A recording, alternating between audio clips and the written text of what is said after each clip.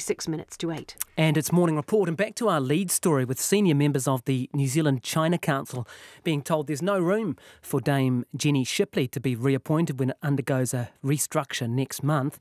Let's talk to Simon Bridges, leader of the National Party. He's with me in the Auckland studio. Tēnā koe, good morning to you. Kia ora, Guyon. What do you think about this? It looks like Dame Jenny is being pushed aside. Yeah, I think we need to know why, and that's not entirely clear. I mean, what we know is that Dame Jenny Shipley has herself got off a number of public roles that she's had in the aftermath of Mainzeal. So that is one thing. The other side of it, though, is, if we were to think the worst, we know that Winston Peters has an elephantine memory, and his memories of Dame Jenny Shipley, I don't think, are good. And so that is there as well. Well, you sort of raise it. I mean, is that a concrete allegation that you're making? Are you saying that Winston Peters is using his personal and political history with Jenny Shipley to push her out, or are you going that far? When has he not? I don't know.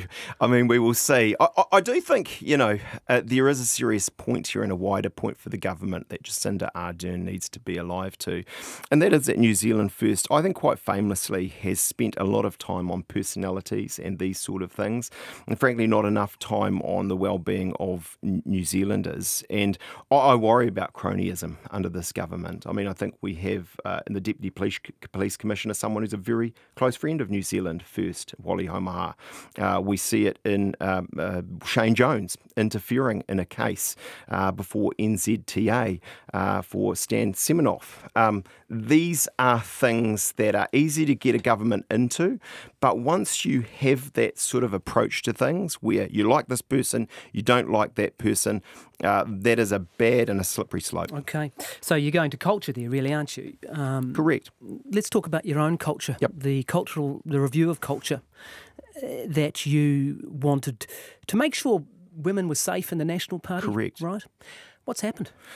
Well, I believe National has a strong and a positive culture, but there's no doubt in light of, last year, we can't be complacent about that and we have to be vigilant. So what's happened with the review? And so we have had a health and safety review that has been led by the party. It's gone out and talked with regional leaders, with young Nats and the like.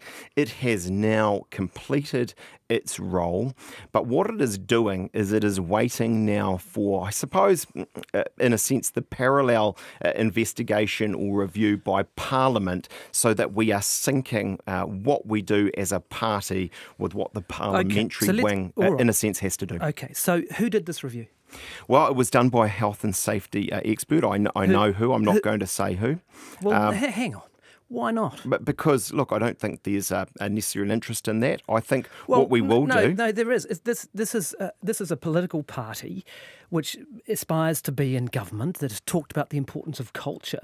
Now, surely you can tell us who did the review. What I will make very clear is when the Martin review from Parliament and the Speaker is out, and we have synced those, I believe a summary of what we have decided is in the public interest. Give me one good reason why the name of the author of the review cannot be made public. Look, let's not get hung up on this.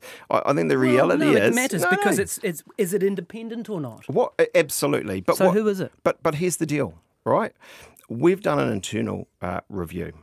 It is now right to wait and see what Parliament comes back with, and to sync them, and we'll be there for that. That doesn't follow logically at all. This is a review into the National Party's culture. Correct. That you called for. Correct. Having concerns about whether women were safe in the National Party. The wider issues at Parliament, well, they might be related in some way, but this is for your party, your review. So why can't you put it out? Well, look, I've made my position clear.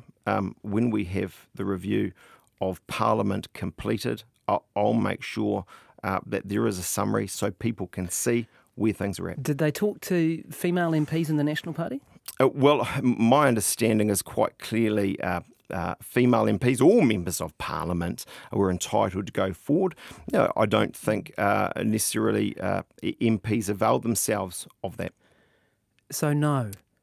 Correct, but I'm also explaining to you. Well, no, Guy, so with the greatest respect, okay. I am explaining to you as transparently as I can what the situation is. Yeah, well, you're not doing a great job with your transparency, are you? I think I am actually. So let's just nail down. Let's be clear. This is not a government thing. Let's be clear. This is a political party. Yep. That any New Zealander can be a member of and get involved in. I think we have a strong and a positive culture, and of but course we you would don't say want to that. be. No, it's not just would be. Actually, it's the testament of decades, both in and out of government. But we've done the review because it was the right thing to do to not be complacent about it. Words. Let's just nail down the facts that we know. You won't tell us who did the review. We've established that. You've told me in a fairly oblique way that no women MPs were spoken to. I don't know that for certain, but that seems to be the case. But the point is this: if members of Parliament, Parliament, the point of your review was to make sure that women were safe in the National Party, and you haven't talked to any female MPs. No, it is much broader than that. The National Party is a 30,000 member political organisation. It is the biggest in New Zealand. It talked with regional leaders. It talked with a bunch of folk, including young Nats, to get a sense of where they thought there were concerns, where they thought we were getting it right. It is reported back, and now we're in the position of waiting for a parliamentary review. Have you seen it? And then, no, I haven't. And that is because I am waiting now to understand where the parliamentary review goes and then assess that in light of this report as well. Why haven't you seen it? Because albeit it's important, it is not something that I am in charge of. The organisation, absolutely, the two things are still true. You, with the greatest respect, Guy, are making, and I understand why, but you are making mountains out of molehills when the large the culture of the National Party and the safety of women was actually more than a molehill. Absolutely, and you're getting hung up on minor, pedantic procedural points. Like who did the review and what it says and whether you talk to women. And those questions, for the most part, will be answered when we have a parliamentary review back from the Speaker and by Debbie Martin on what they've done. I think it's right, actually, that we sync where we as a party that is in Parliament, is the biggest party in Parliament and seeks to be government, is at with both our party organisation but also the members of Parliament. And so, Taiho, let's wait and see where the parliamentary review gets to. Are you wanting to bury it when the parliamentary review comes out? Why would you say that? I mean, I simply don't understand where that's driving at. This is a pretty straightforward situation, actually. I called for it. The party is doing it. It's done it. But now we wait. When the parliamentary review is done, we will put a summary on the table for people to see and assess.